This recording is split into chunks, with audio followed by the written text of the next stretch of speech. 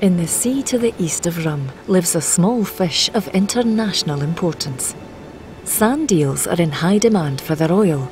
Along Scotland's west coast they supply small, nationally managed fisheries.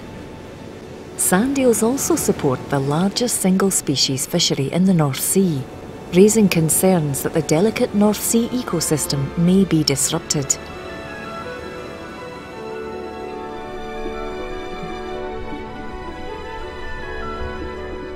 Sand eels have slender bodies built for burrowing into the seabed. They spend much of their time buried in the sand. In spring and summer, they venture out into the ocean in large schools to feed on plankton. A number of larger predators, dependent on the sand eels for food, quickly gather.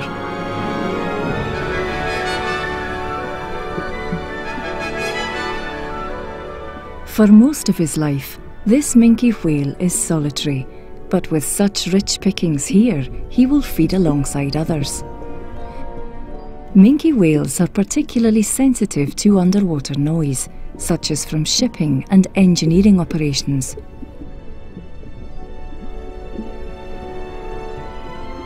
A mouthful of seawater is filled with zooplankton and shoaling small fish.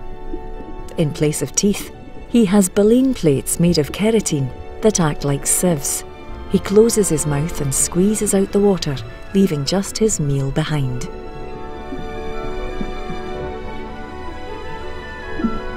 Once they have plundered the rich banquet here, it's thought that they leave Scottish inshore waters to breed and to calf, although exactly where they go remains a mystery.